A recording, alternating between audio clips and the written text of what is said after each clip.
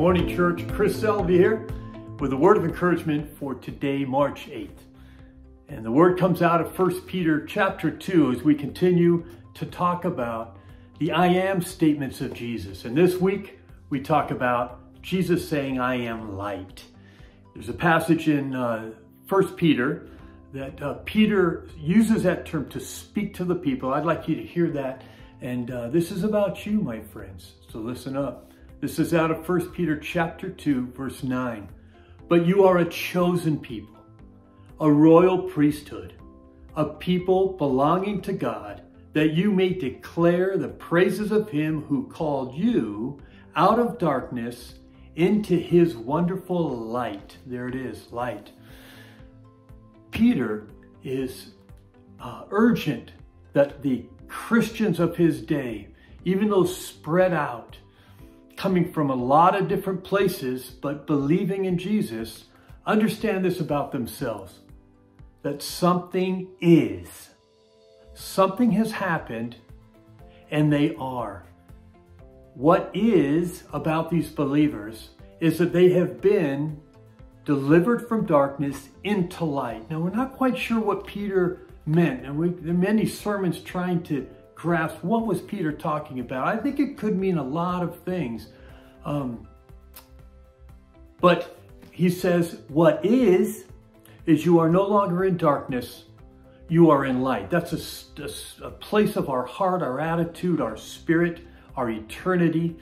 And he says this about the believers. He wants them to know this about themselves. You are chosen, you are royal, you are holy, and you belong to God. That is Christian community.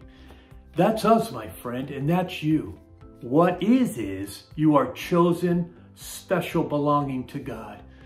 What's interesting is Peter begins this letter to them in chapter 1 with these words.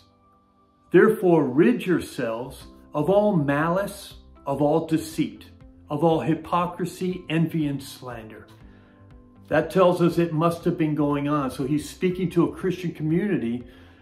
What is that they live in light, and yet there is some of this relational devastation going on. And he exhorts them not to be that. You know, in our time, there is much of this, whether it's politics. We had the State of the Union address last night, or last week now.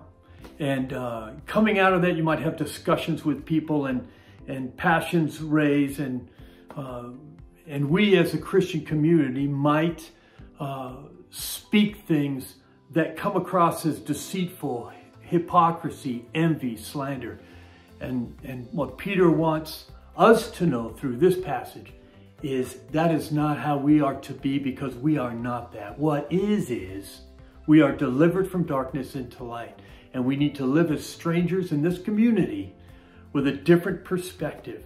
I just want to encourage you as you have discussions with anybody, whether it's at work or school or your family, even your loved ones.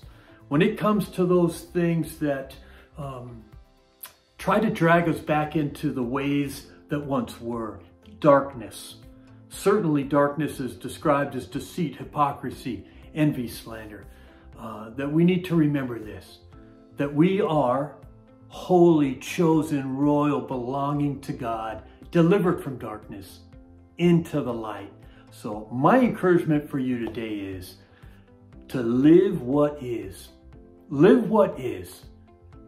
What is you are chosen of God in light, and we can live in that. So until next time, Chris Selvey out. Love you much.